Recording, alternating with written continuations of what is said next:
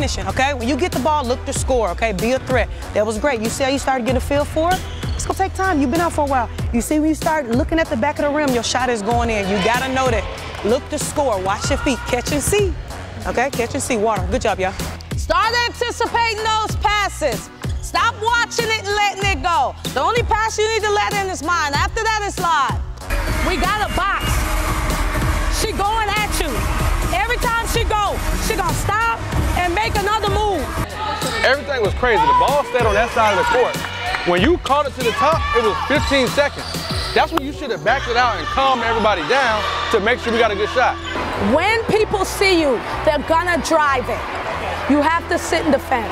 Shift your feet, all right? And you gotta get closer to the ball. If you back up, then you're gonna get hit by the screen every time. Foul, sprint up. Mimi, get the ball to foul. Go to the basket. If they help, you got Tori. Tori, if your person helps in, you may have to step up. Way to talk, Val, good. Triple threat, triple threat. Don't play not to lose.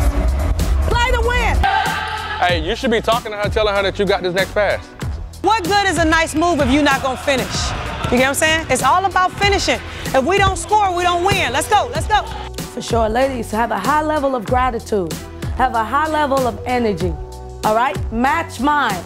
Be pumped up, be excited, be grateful. All right, let's go. Here we go, Flo. Compete on three. 1, 2, 3. Compete.